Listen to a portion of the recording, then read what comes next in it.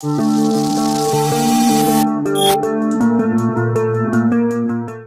Ruiz Jr., the former IBF WBA WBO heavyweight champion, has been presented with a significant opportunity to revive his career by His Excellency Turki Alalshikh against Jarrell Miller on August 3rd at the BMO Stadium in Los Angeles.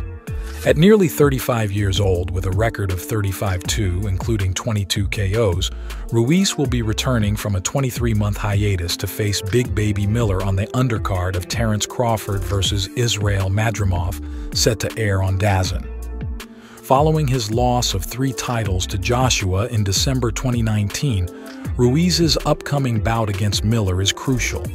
A defeat could potentially derail his hopes for a trilogy match against Anthony Joshua. Since losing his titles, Ruiz has fought only twice, underscoring the importance of this upcoming bout against Miller. The outcome against the 35-year-old Miller, who showed promise in a recent bout with Daniel Dubois, remains unpredictable due to Ruiz's extended absence from the ring. In a previous fight against Dubois, Miller, who weighed in at 333 lbs, demonstrated resilience despite eventually losing in the 10th round due to fatigue.